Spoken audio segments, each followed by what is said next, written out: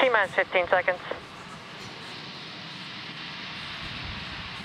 10, 9, 8, 7, 6, 5, 4, 3, 2, 1, 0.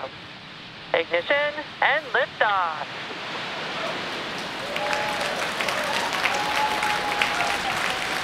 M1D chamber pressure is phenomenal. Pitching downrange.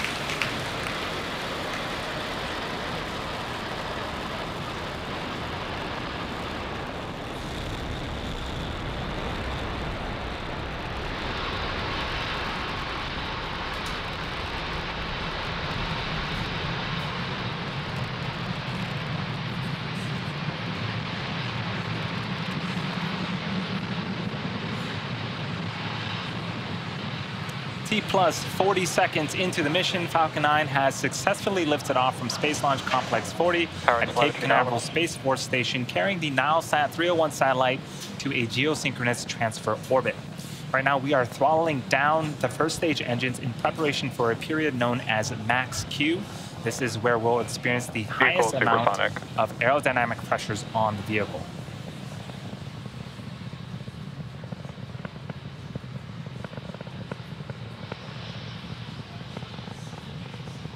Max Q. Now that we've passed max Q, we are now bringing those engines back up to full power. In about a minute, we have a couple of events happening in quick succession. First up will be main engine cutoff, also known as MECO, followed by stage separation, and then SES1, also known as second engine start 1. During main engine cutoff, those 9 engines will shut off. During stage separation, the first and second stages will separate from one another. And then during SES1 or second engine start 1, we'll have that single Merlin vacuum engine on the second stage. It will ignite and continue to carry the Nilesat 301 satellite to its targeted drop-off orbit.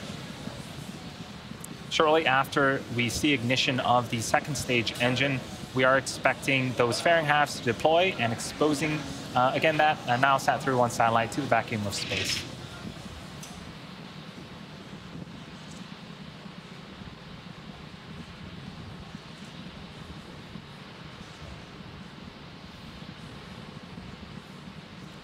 Get some really cool ground shots of the Falcon 9 vehicle. Coming up on main engine cutoff in a few seconds here.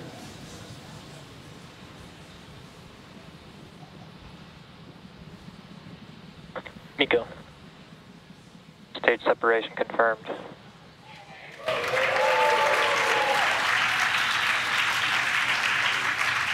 And MVAC ignition. So we got successful main engine cutoff, successful stage separation, and you can see on the right-hand side of the screen that Merlin vacuum engine on the second stage has indeed had started up and is now propelling the second stage with our payload to its drop-off orbit. So coming up, we'll have fairing deploy in about 5 or so seconds.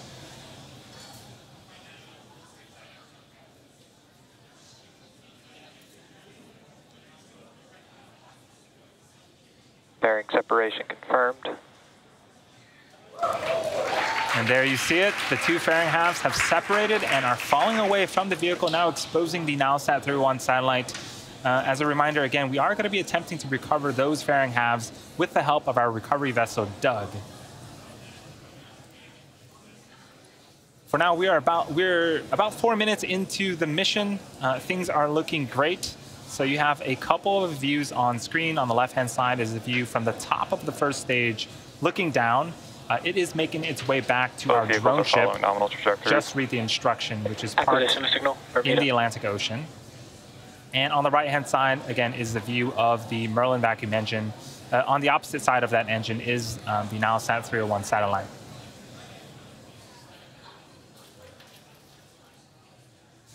So we're currently in the first of 2 planned MVAC burns for the second stage. As for the first stage, at around the T plus 6 minute and 27 second mark, you should see on screen the first stage's entry burn. It's one of 2 burns needed to land the first stage today. For the entry burn, we relight the center engine, engine number 9, and then partway through that, we'll relight engines number 1 and 5, so that we'll have 3 total M1D engines helping to slow down the vehicle as it passes through the Earth's atmosphere. You'll see the exhaust start as a circular plume from the center engine, and then change shape to a longer, narrow plume when the 2 other engines reignite. Reusability is key to lowering the cost of spaceflight, which enables more investments in critical scientific research. The Falcon 9 first stage that is supporting today's mission will be performing this entry burn for the 7th time, having previously supported 2 Starlink missions, the Axiom 1 mission, the Inspiration 4 mission, and the GPS 3-4 and 5 mission.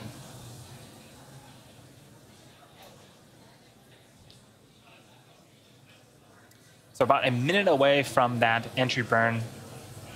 If you look on the bottom left-hand side of your screen, there is a velocity gauge of the first stage. And so as we go through that entry burn, you'll start to see that we are slowing down the speeds of the first stage. But actually, even after we complete the entry burn, as we go through the denser parts of the Earth's atmosphere, we'll continue to scrub speed. In fact, the majority of the speed is actually scrubbed by the Earth's atmosphere.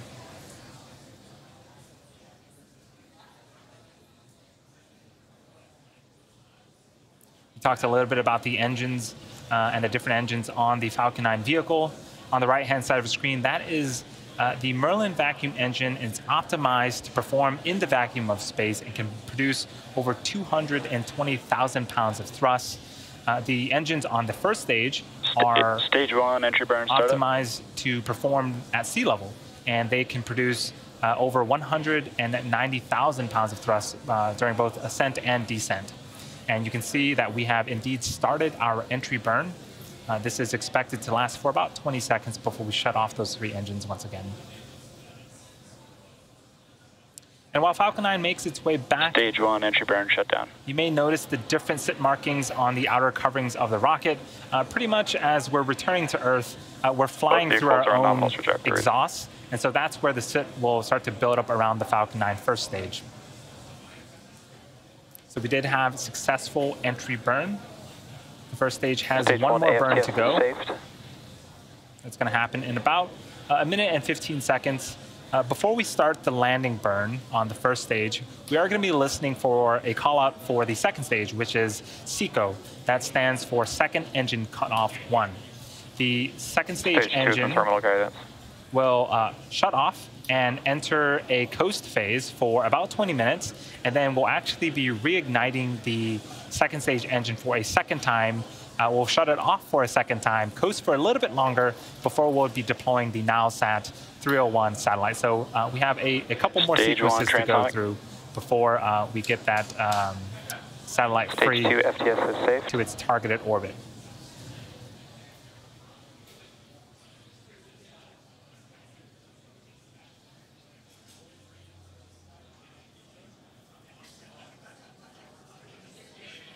MVAC shutdown.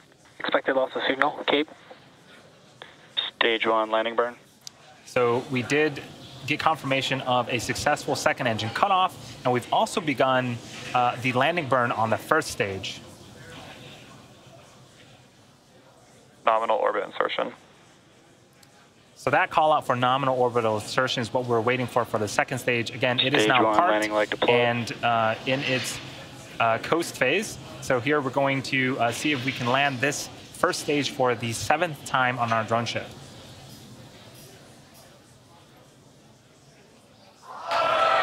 Stage 1 landing confirmed. And there we have it. That is SpaceX's 116th successful Falcon 9 first stage landing, as well as SpaceX's 99th mission flying a reflown Falcon booster.